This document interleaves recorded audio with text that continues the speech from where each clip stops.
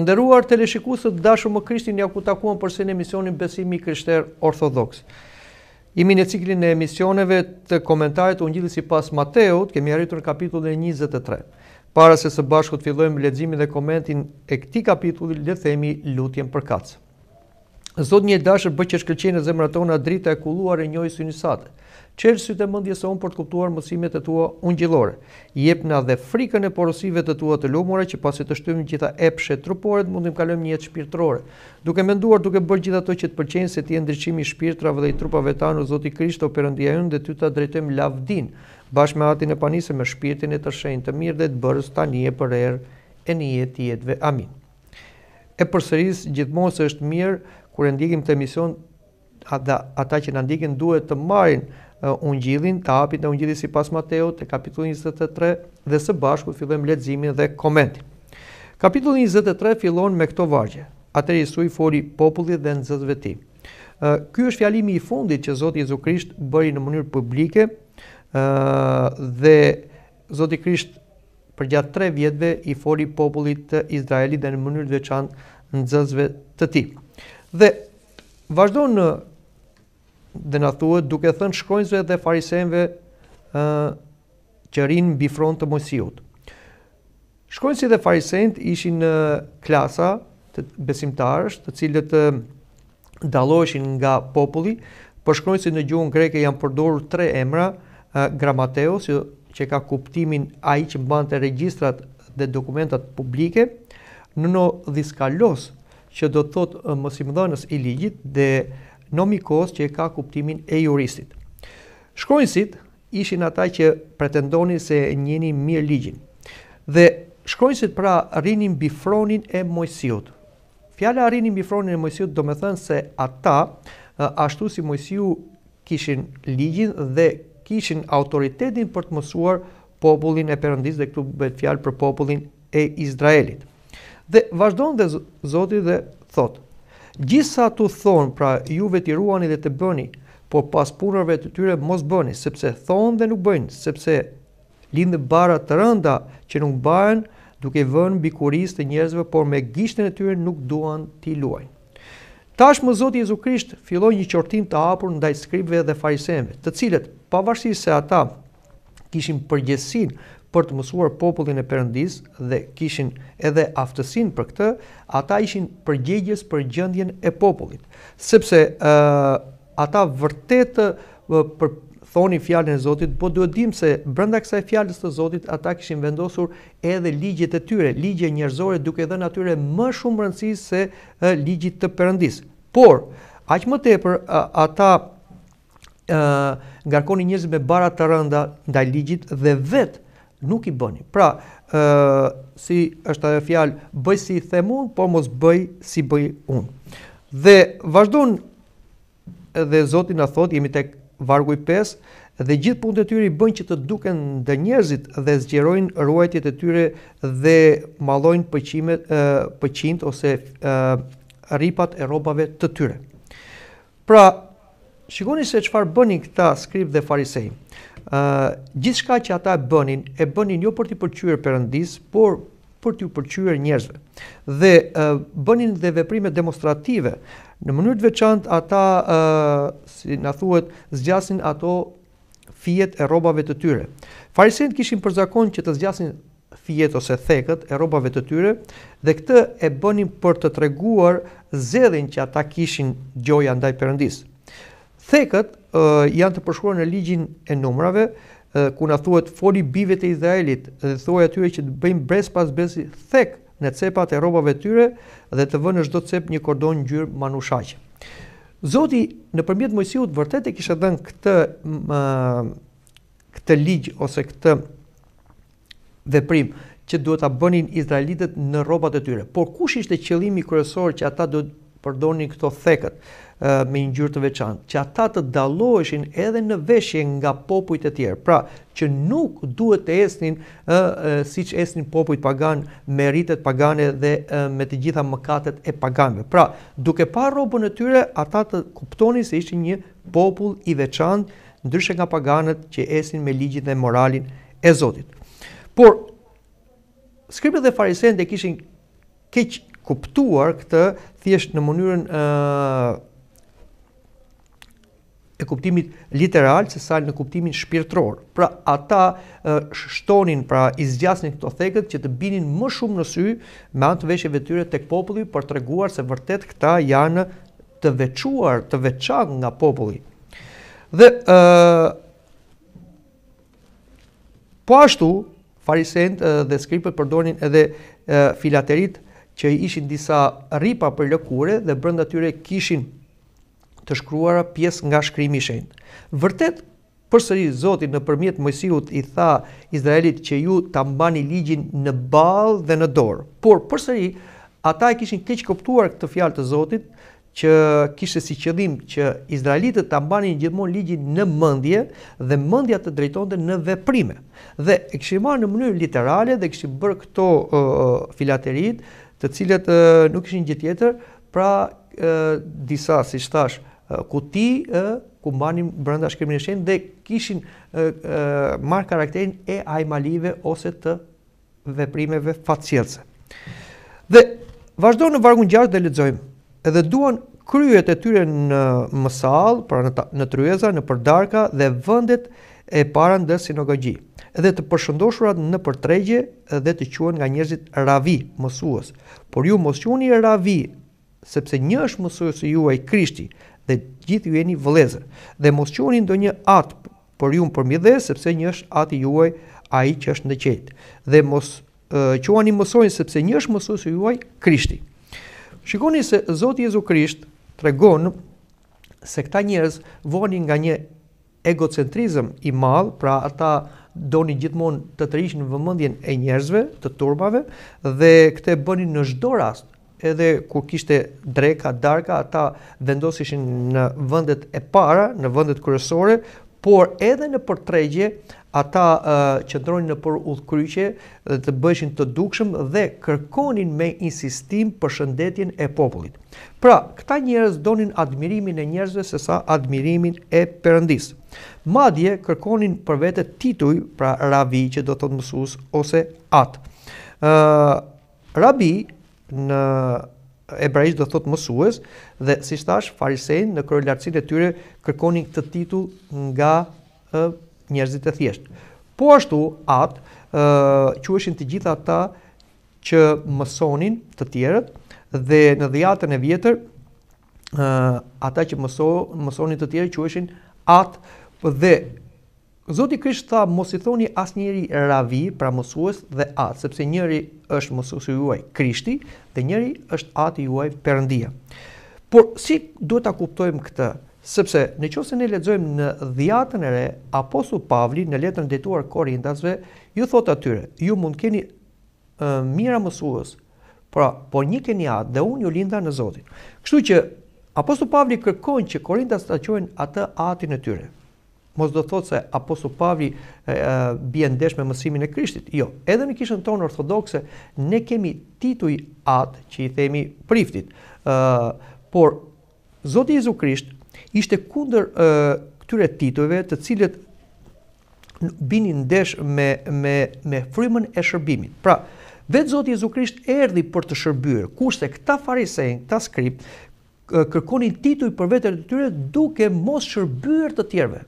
Pra, Zoti nuk është kundër titujve, sepse neve i themi atë edhe babait, po dhe mësuesve i themi mësues, por çështja është që tituj duhet të meritohen dhe neve duhet jemi të ndërgjegjshëm se mbi të gjitha mësues që na mësojnë është Isu Krishti, është mësuesi i vetëm dhe i vërtet që mëson mësuesit tanë dhe ata na mësojnë ne.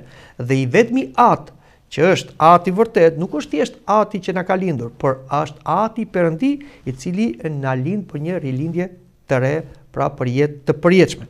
Pra në këtë kontekst duhet ta shikojmë dhe fjalën që tha Zoti Krisht, mos thoni asnjë mësues dhe askujt atë. Dhe vazhdojmë edhe lexojmë më poshtë, jemi në vargun 13 ku na thuhet por mirë ju shkronjës dhe farisej hipokrit, sepse mbyllin mbretërinë e Perëndisë përpara njerëzve, sepse ju nuk hyni dhe as ata që hyjnë nuk i lini të hyjnë. Pra, tashmë Zoti Jezu Krisht i tregon këta njerëz si mjeran dhe këtu na tregon zëmërgurtësinë e këtyre skribëve dhe farisejve. Pra, këta skrip dhe farisej, të cilët njini ligjin, njini kërkesat e ligjit, këta nuk donin të hynin në mbretërinë e Perëndisë, pra nuk donin të zbatonin frymën e ligjit, por jo vetëm që ata nuk donin të hynin vetë, por pengonin dhe të tjerët. Fatkeqësisht njerëzit të cilët kanë një përgjegjësi edhe brenda institucionit kishtar, ndonjëherë ata bien ndesh me frymën e hirit ose me ungjillin e hirit dhe bën pengesë dhe skandal dhe për besimtarët. Sepse kjo është një strategji që bën djalli. Djalli kërkon të devijojë bariun që pasaj të shpërndaj delet. Prandaj duhet pasur kujdes sepse pavarësisht se dikush mund të ketë një autoritet për të drejtuar në kish, ky autoritet nuk është për lavdidashje ose për dukje, është një autoritet shërbimi dhe mbi të gjitha ai që shërben në kish duhet ta dojë vetë për veten e tij shpëtimin që t'ja jap edhe të tjerëve. Dhe në vargun 14 lexojmë: mirë ju shkronjët dhe farisej hipokrit, sepse hani shtëpirat e të vejave dhe këtë e bëni me shkak që të bëni të falura të gjata, prandaj do të merrni më tepër mundim. Këtu na tregohet përvetësimi i pronës së tjetrit. Pra këta njerëz e keq përdorin besimin e popullit dhe gjuanin njerëzit të cilët kishin probleme shoqërore dhe probleme sociale. Pra gjuanin të vejat dhe jetimët. Dhe pse shkonin tek të vejat dhe jetimët? Shfrytëzonin gjendjen e tyre, problemet e tyre për t'i mashtruar, duke bërë gjoja lutje të gjata për t'ju marrë pronën. Pra e keq përdornin atë, si them, detyrën që kishin për të mësuar popullin për përfituar padrejtisht nga populli. Dhe në vargun 15 na thuhet: mirë ju shkronjët dhe farisej hipokrit, se shëtisi detin dhe tokën për të bërë një të kthyer prozelit, dhe si të bënet e bëni atë birxhe e dyert më tepër se veten tuaj. Shikoni se këta skrip dhe farisej hipokrit kërkonin të kishin pasues, njerëz të cilët t'i dëgjonin, t'i pranonin mësimet e tyre dhe të përgëdhenin shetën e tyre. Dhe këta bënin një rrugë të gjatë për të gjetur një njeri që t'i pranonte. Por shikojmë se nxënësit e tyre bëheshin më të këqij se mësuesit. Këtë shikojmë edhe te grupet heretike, të cilat nuk lodhen për të trokitur në qindra dyer për të gjetur një njeri të mashtruar, dhe këta njerëz të cilët mashtrojnë nga heretikët bëhet më të çoroditur se ata. Dhe vazhdojmë, jemi në vargun 16, ku na thuhet: mirë ju udhëheqës të verbër që thoni kush të bëj bem bë tempulli nuk është gjë, po kush të bëj bem mbi arin e tempullit bëhet detuar ose i detyruar. Të marrë dhe të verbër, sepse cili është më i madh, ari apo tempulli që shenjtëron arin? Dhe kush të bëj bem bë theroren nuk është gjë, po kush të bëj bem bë dhurate që është mbi atë bëhet detuar ose është i detyruar. Të marrë dhe të verbër, sepse cila është më e madhe, dhurata apo therora që shenjtëron dhuratën? Ai pra që bën bem bë therore bën bem mbi atë dhe mbi gjithë ato që janë përmbi atë. Dhe ai që të bëj bem bë tempullin bën bem mbi atë dhe mbi atë që ri mbi atë. Dhe ai që bën bem bë qiellin bën bem për fronin e Perëndisë edhe mbi atë që ri mbi atë. Tashmë Zoti Jezu Krisht demaskon dinakrinë e këtyre skripëve dhe farisejve, të cilët përpiqeshin të gjenin argumenta si e si që të shmangnin detyrimet e betimeve të tyre. Pra, siç dëgjuam, ata sajonin të tilla betime për të shmangur këto detyrime. Thoshin, nëse bën be për arin e tempullit, di detyruar ta paguash betimin. Por nëse thua për tempullin, atëherë nuk je i detyruar. Nëse betohesh tek altari që ka sipër dhuratën, je i detyruar të paguash. Por nëse bën be për altarin bosh, nuk je i detyruar. Të gjitha këto pra ishin sisteme të shpikura nga këta, pra për të gjetur gjëra teknike që të shmangnin detyrimet. Por Zoti i qorton dhe i demaskon si hipokrit, por të treguar se ari në vetvete nuk ka vlerë, por kur ari i përkushtohet tempullit, ai përkushtohet Perëndisë dhe shenjtërohet. Po ashtu edhe dhurata që është mbi altar nuk ka vlerë, nëse ajo nuk është e bashkuar me altarin, por dhurata, këtu bëhet fjalë për të gjitha ato ofertat që afronin izraelitët në tempull, si për kafshë dhe për fruta dhe për çdo gjë tjetër, ato shenjtërohen nëpërmjet altarit. Prandaj të gjitha këto sisteme që ata kishin shpikur i demaskoi Krishti, pra njerëz hipokrit, të cilët përpiqeshin me të gjitha mënyrat të shmangnin detyrimet që i takonin atyre ndaj tempullit dhe ndaj gjithë ligjit. Dhe në vargu 23 lexojmë: Mirë ju shkronjët dhe farisejt hipokrit, sepse epni të dhjetën e mëndës, e të marajt, e të qiminit, dhe lini të rëndat e nomit, gjyqin dhe përdëllimin dhe besën. Këto gjë t'i bëni dhe ato të mos i lini. Udhëheqës të verbër që shtrydhni mushkojën dhe ka përdini kamillën. Shikoni se Zoti Jezu Krisht përsëri demaskon këta, dhe këtu kemi 7 mjerimet që kanë të bëjnë me veprimet e jashtme, 6 janë me veprimet e jashtme dhe 1 është në lidhje me hipokrizinë. Këta njerëz pra jepnin të 10-ën e prodhimit të tyre sipas ligjit mozaik, i jepnin 1/10 e produkteve të ushqimeve për të mbajtur levitët, pra ata që shërbenin në tempull, 1/10 e kafshëve dhe të bereqetit të tyre e afronin në tempull. Po ashtu u shpërndanin dhe fukareve. Por farisejt, pavarësisht se bënin këto veprime, pra ishin në mënyrë ligjore të rregullt me porosit e ligjit mozaik, përsëri ata në frym ishin gabim, sepse ata duke menduar se jepnin këtë të 10-ën, ata ishin në rregull dhe nuk kishin asnjë detyrim tjetër moral. Por Zoti thotë, këto t'i bëni dhe ato mos i lini, pra gjyqin dhe përdëllimin dhe besën. Çdo thot gjyqin, përdëllimin dhe besën. Ata do të ishin të drejtë në gjykimet e tyre. Ata do ishin të përdëllyeshëm ndaj njerëzve, sepse nuk mund thoshin që unë e dhash të 10-ën për të varfrit dhe ku shikonin një të varfër në rrugë, thonin unë s'kam ç'të jap se unë e dhash të 10-ën për ty. Por edhe besën e vërtet. Dhe besa është në lidhje me veprat, sepse siç thot edhe apostulli Jakovi, besimi pa vepra është i vdekur. Dhe Zoti thotë udhëheqës të verbër. Pra Zoti këta njerëz i quan të udhëheqës të verbër, të cilët nuk shohin, nuk e ka fjalën këtu për shikimin fizik, por Zoti e ka për shikimin shpirtëror. Këta njerëz e quanin veten udhëheqës që udhëheqin dhe popullin, por ishin të verbër si të verbrit që udhëheqin të verbrit dhe të dy bien në grop, që do thotë këta nuk mund ta udhëhiqnin popullin, sepse këta nuk e kishin frymën e ligjit. Dhe vazhdon dhe thotë që shtrydhin mushkojën dhe kamillën e përpini. Këta ishin shumë rigoroz ndaj veprimeve të jashtme. Pra, farisejt shtrydhin mushkonjën ose kishin kujdes që mos ka përdini mushkonjën. Mushkonja shikohet si një insekt i papastër dhe zakonisht mushkonja binte ose në ujë ose në verë. Dhe këta vinin një nap para se të pinin që ta kullonin, sepse mos ndoteshin nga mushkonja. Por Zoti i thotë, ju pra merrni me gjëra kaq të vogla dhe ka përdini gamillën dhe flet në mënyrë simbolike që do të thotë ju ka përdini gjëra më të mëdha, hipokrizin, marzin, lakmin, të cilët i ngjajnë kamillës ose gamilës që ishte kafsha më e papastër në Palestinë. Dhe vazhdojmë te vargu 25, lexojmë: Mirë ju shkronjës dhe farisej hipokrit, sepse qëroni të përjashmen e potirit dhe të kupës, por për brenda janë plot me rëmbyrje e pa vetë përmbajtje. Farisej i verbër, qëro më përpara atë që është brenda të potirin të kupë, që të bëhet e qëruar edhe e përjashmja e tyre. Pra, Zoti Jezu Krisht kërkon t'ju thotë këtyre njerëzve që mos u merrni me gjëra të jashtme, por jepni më shumë rëndësi botës së brendshme shpirtërore, pra asaj që është e brendshme, sepse nëse pastrohet ajo që është e brendshme, edhe ajo që është jashtë është e pastruar.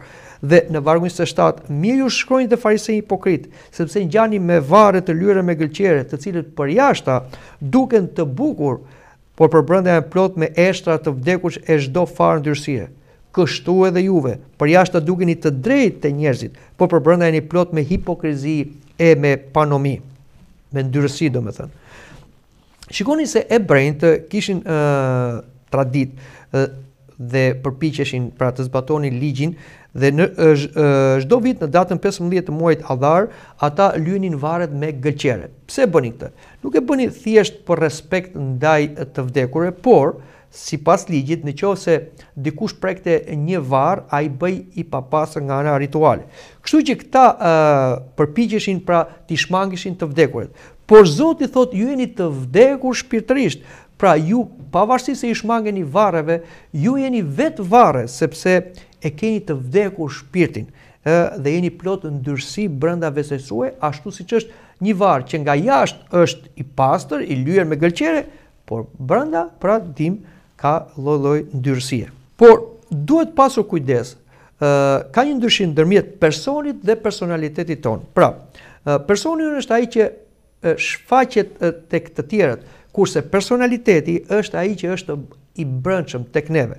Dhe Perëndia shikon personalitetin ton, mënyrën se si mendojmë brenda vetes tonë, se si reagojmë brenda vetes tonë, sepse jashtë ne mund të shfaqim edhe një maskë. Prandaj askush nga ne nuk mund të mendojë si këta skribë dhe farisej hipokrit se mund t'ja hedhim Zotit. Zoti na bën një skaner të gjitha mendimeve, dëshirave dhe veprimeve. Prandaj edhe kur të vi Zoti Jezu Krisht për herën e dytë për të gjykuar të gjithë njerëzit, ai nuk do gjykojë vetëm për veprat në aspektin e jashtëm, por dhe për motivet e zemrës. Dhe në vargu 29 lexojmë: mirë ju shkojnë dhe farisejnë hipokritë, sepse ndërtoni varret e profetëve dhe stonisni memoralet e drejtëve. Dhe thoni: po të ishim ne në ditët e ëndrrave tan, nuk do të ishim pjesëtar me ata në gjakun e profetëve. Kështu pra dëshmoni për veten tuaj se jeni bijtë e atyre që vran profetët.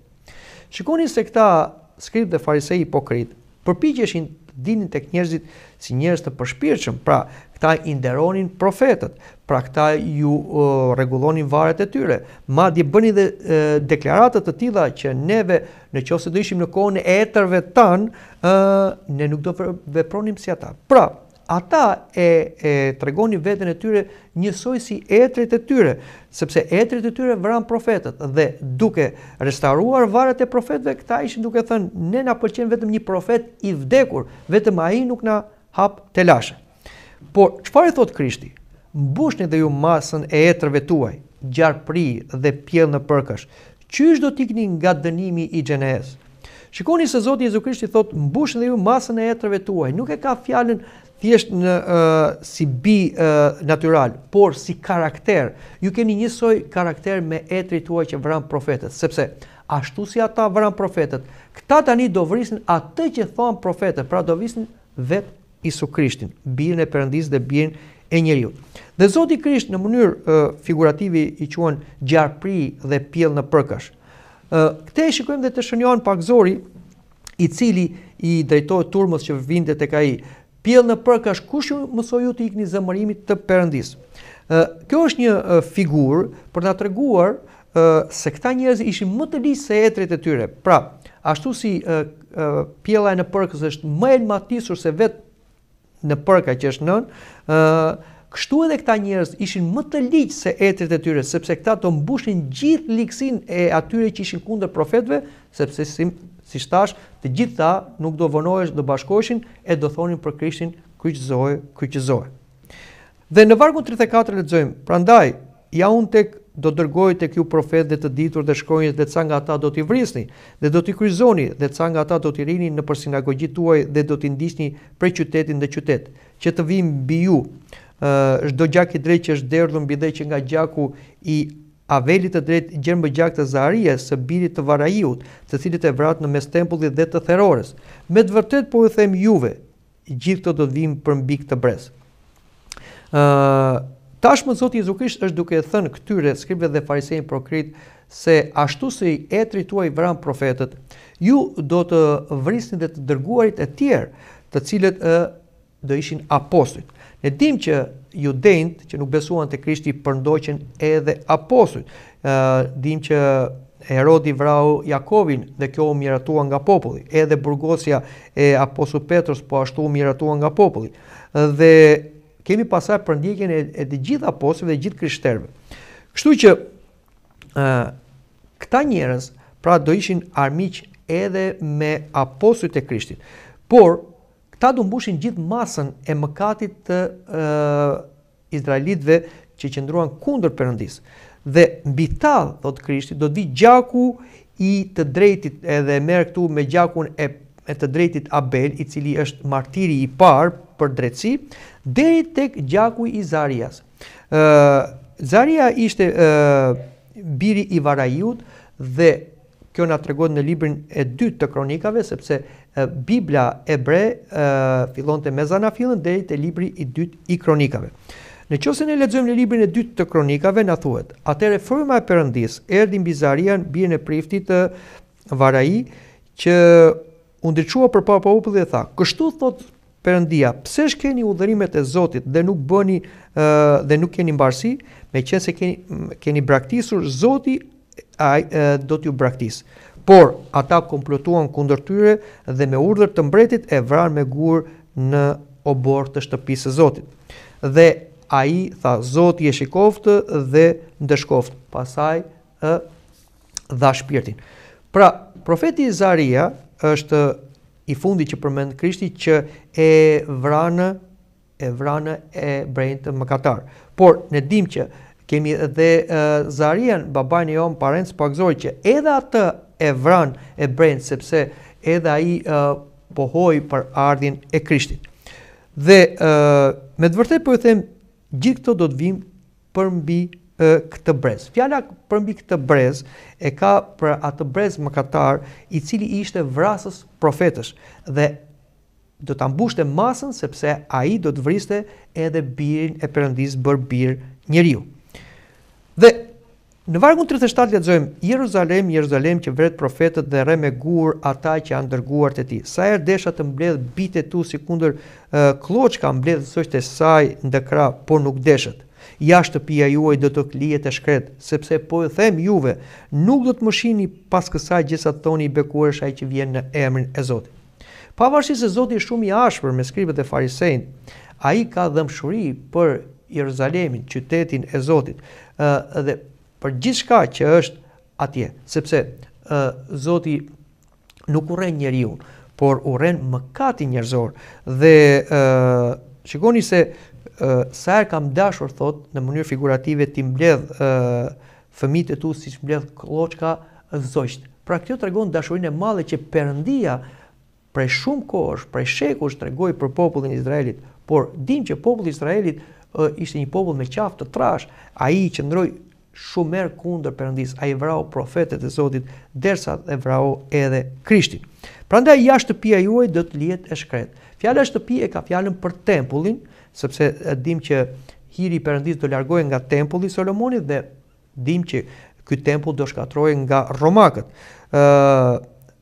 Por e ka fjalën edhe për të gjithë kombin e Izraelit, për shteti i Izraelit do të shkatërrohej dhe ky vend do të shkelej nga paganët. Sepse po ju them, nuk do të më shihni pasaj që së thoni bekuar është ai që vjen në emrin e Zotit.